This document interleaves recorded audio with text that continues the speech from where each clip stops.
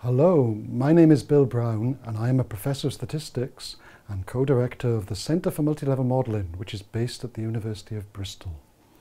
In the centre, we do research into statistical methodology and statistical software with applications in the social sciences.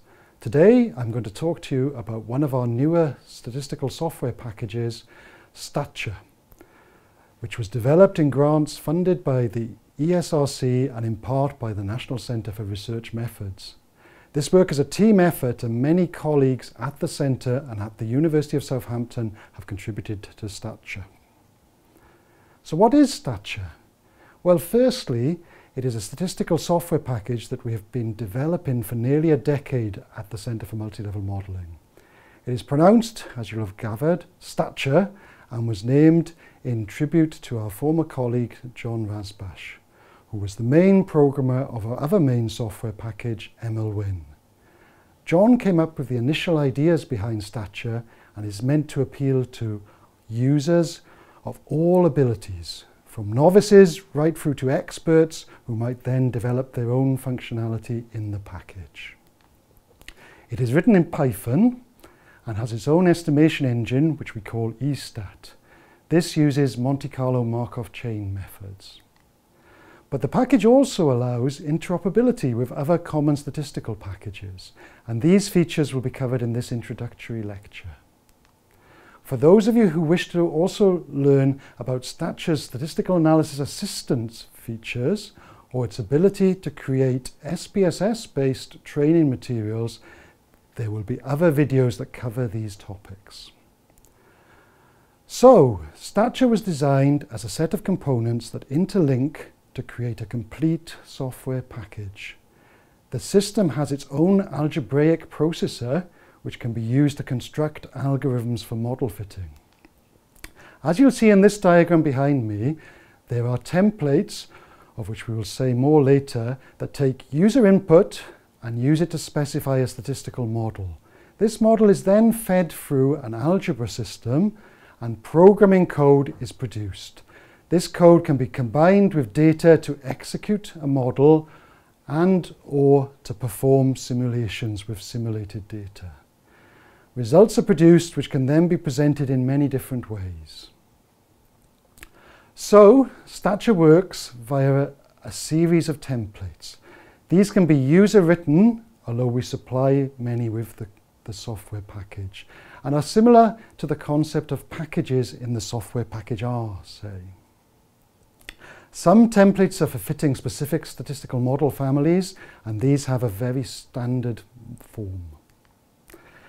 They contain an inputs method.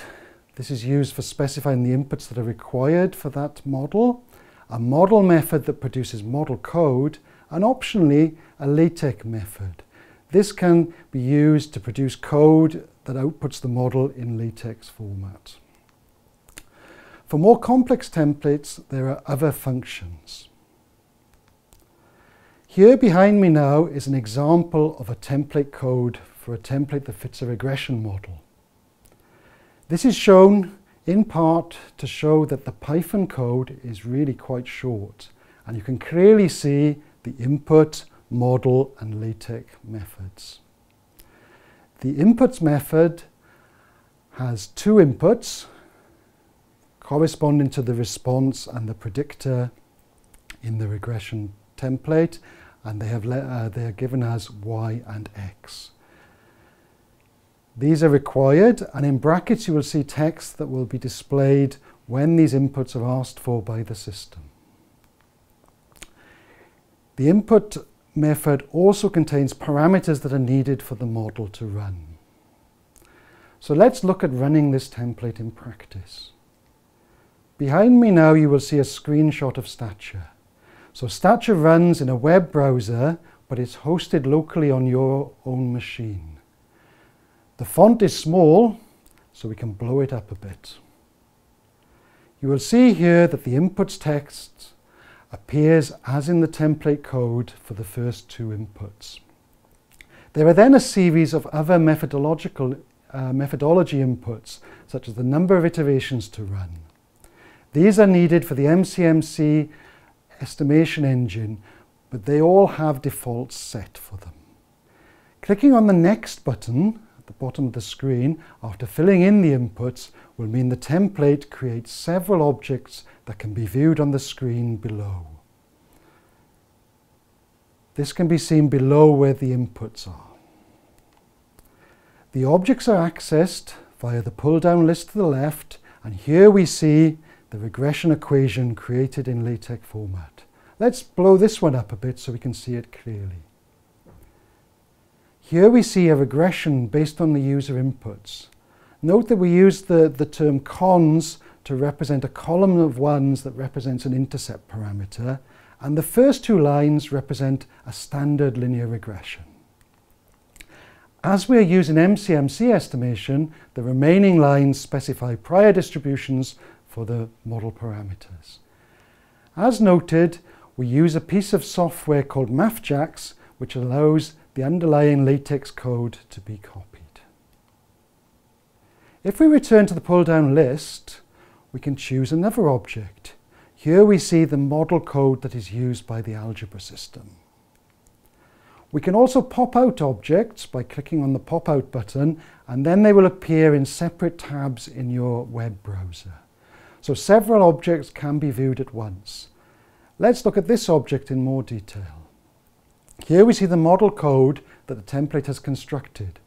This code is written in a language originally developed by the team of software developers who developed the WinBugs package.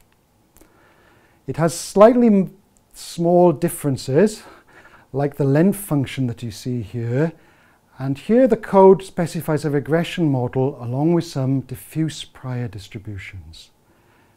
The code produced is then fed into StatJR's algebra system, which we see on the slide following. Here we see one of the steps that the algebra system performs. For this model, we will be using the MCMC method called Gibbs sampling, and the Gibbs sampling algorithm involves finding the conditional posterior distribution for each parameter in turn, and these form steps in an overall algorithm. Often this is done by forming the conditional posterior distribution and then matching it to a known distributional form. In the example behind me, we're looking at the intercept parameter, beta 0, and we're matching it to a known distribution, the normal distribution. This means by showing all of the steps, expert users can check that the system is working correctly. If we move on here, on this screen, you will see the series of steps, one for each parameter. So this gives us a summary of the overall algorithm. In practice, the algebra system works independently of any data. It just takes the model code it has been given. So as you see here, where we show you the final step that is used for this parameter, the step is defined in terms of the names of the data only. When StatJR has access to the data, then we can see in the second line that we see here that the code simplifies a lot, where we can substitute constants in and the data in for the various variables. StatJR will then construct C++ code and fit the model. If we look now, we see another object, which is the actual C++ code for fitting the model, and a software developer might take this away and modify it if, for example, they've created their own algorithm that they are interested in fitting.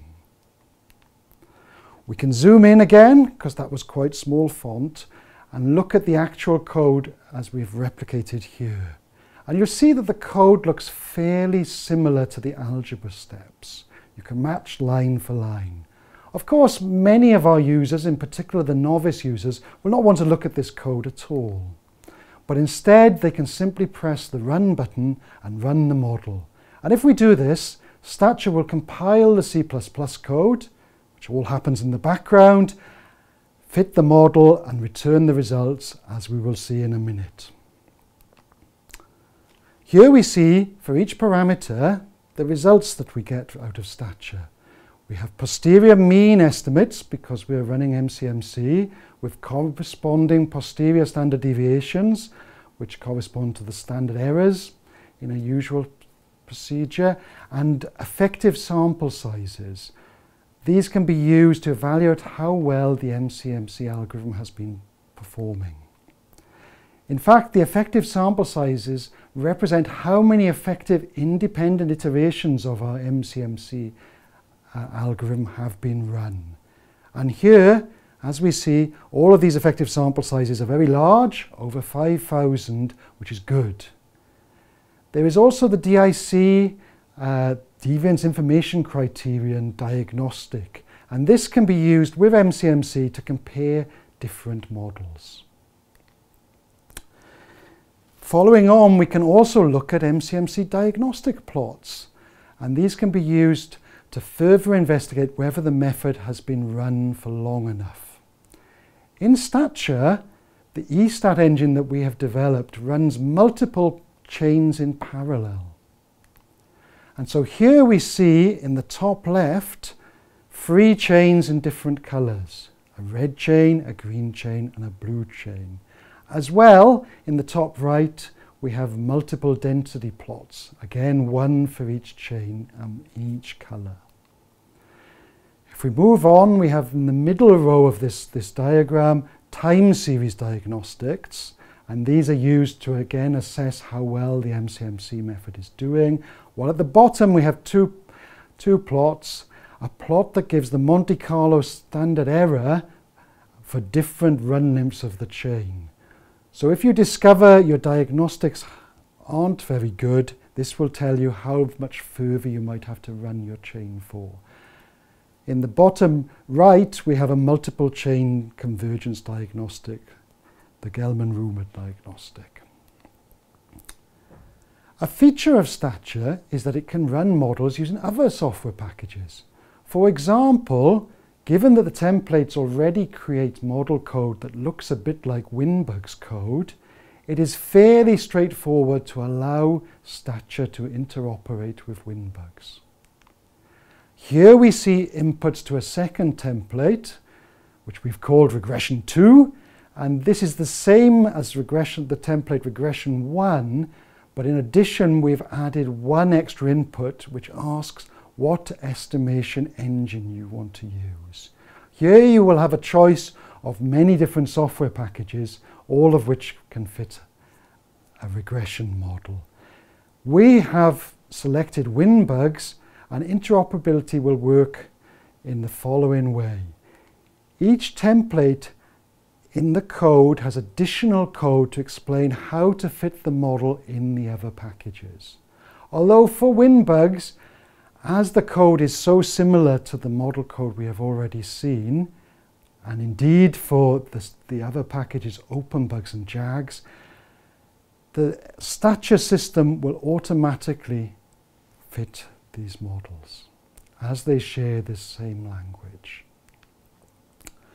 Here we see, in amongst the objects created when Winbug's has been selected, we see a script file, and this file contains the commands that were required by the Winbug's package to fit the model.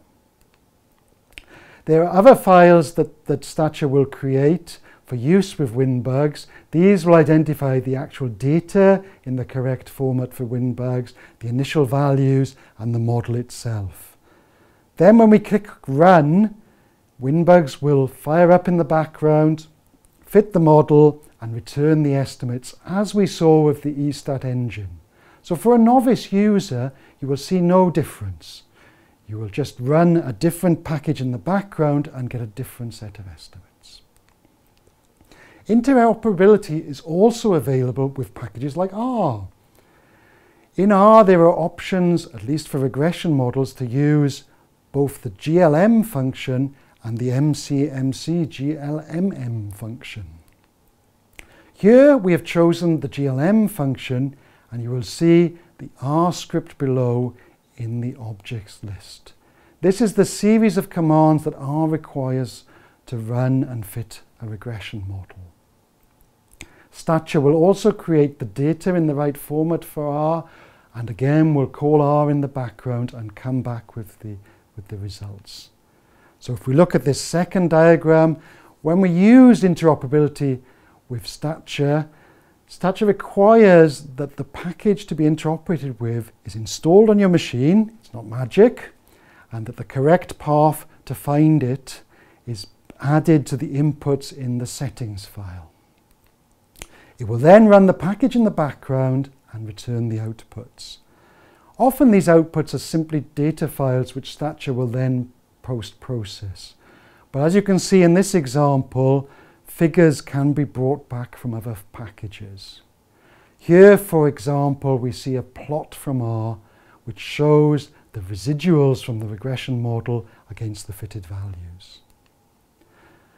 Finally, StatJR is written in Python and so can exploit Python's own functions, including via Python's matplotlib package, some of the graphing functions that have been developed originally in the MATLAB package.